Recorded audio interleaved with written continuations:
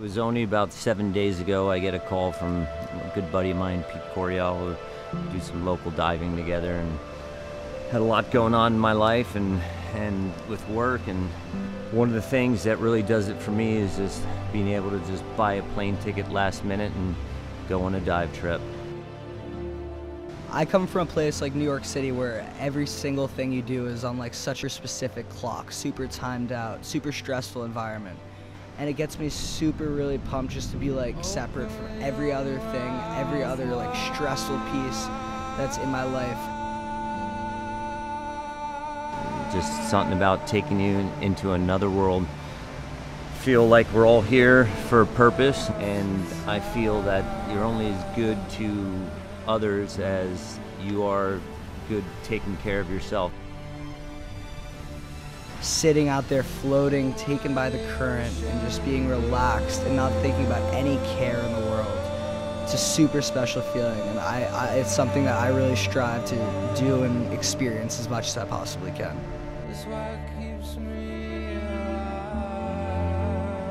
What's amazing about Latham is it's one of the few places in the world that I know of where you can hunt the biggest dog tooth tuna in the world, alongside with probably some of the biggest yellowfin tuna in the world.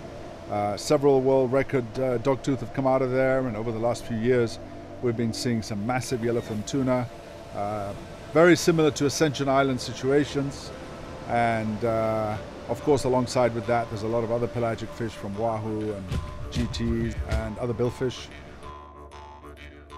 The things about doing trips like these and about spearfishing and other extreme sports is it's really for thrill seekers.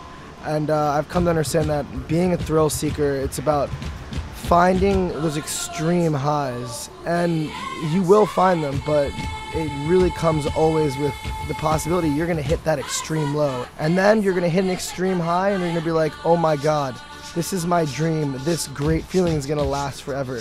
And I feel like it really comes down to that, and that kind of in itself creates a balance. The hunt for glory and the understanding that sometimes it just could all go to hell.